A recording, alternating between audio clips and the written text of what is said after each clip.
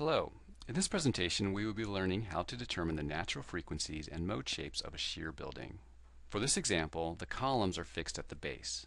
We'll use the standard shear building assumptions, which are that all of the mass is concentrated at the floors, and the floors are rigid so that the columns do not rotate at the ends. A shear building has 1 degree of freedom per floor, so the first floor will have a displacement of U1 of t. The second floor will have displacement U2 of t, and the third floor is U3 of t. There is also a force corresponding to each floor. So we have P1 of t, P2 of t, and P3 of t. For simplicity, in this example we'll assume that each story has the same height and that all of the columns have the same stiffness based on modulus of elasticity E and moment of inertia I. In previous lessons we've learned how to derive the equation of motion for this model, which looks like this, a matrix equation.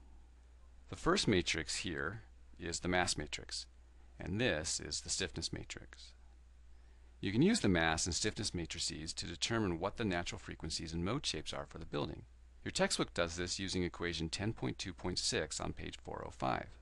By taking the determinant of the expression k minus omega n squared times m, and then setting that equal to 0, and solving for omega n, you can find the natural frequencies.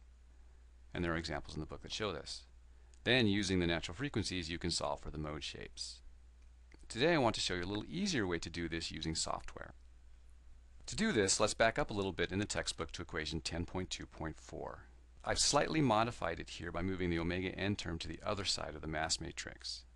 Multiplying both sides by the inverse of m gives this.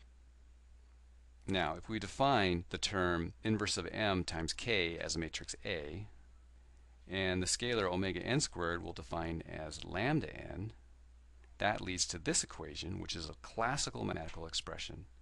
Notice what this equation is telling us. We can multiply the matrix A by a vector Vn, and that will equal a scalar lambda n times the same vector. This equation is so common that names have been given to different parts of the equation.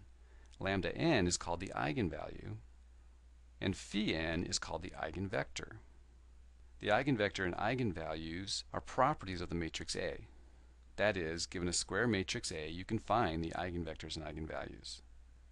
This equation finds many applications throughout the sciences, one of which is particularly important for structural engineering in that it helps us define the mode shapes and frequencies, which is what I will be doing in the next part of this presentation, where we will be using software to find the eigenvalues and eigenvectors of a matrix A.